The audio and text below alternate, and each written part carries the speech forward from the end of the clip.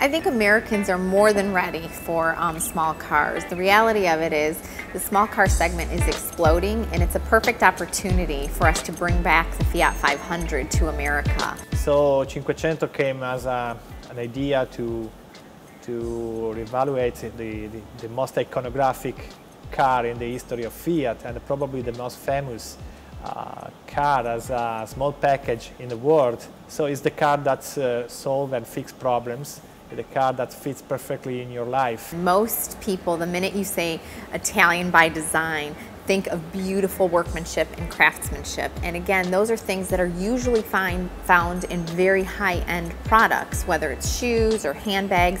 Even in the automobile industry, the Italian designed cars are quite expensive, and we're able to bring that design and that beauty and those elements at a much more affordable price for the American consumer. The car has the maximum use of the space, and also its coupe shape doesn't compromise the livable space inside, even for the rear occupants. This car is sleek, simple, easy to use, a pure no-nonsense design, and is very similar to the masterpiece of Jonathan Ive, the iPod.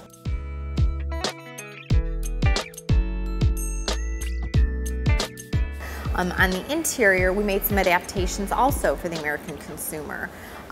The glove box, they didn't have a glove box in Europe. We know that in America we like to keep things in the car, so we made sure that we had a glove box.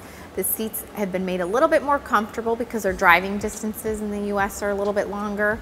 We've added an armrest, and that's important because the one thing that we've also added that they don't have in Europe is the 6-speed automatic transmission.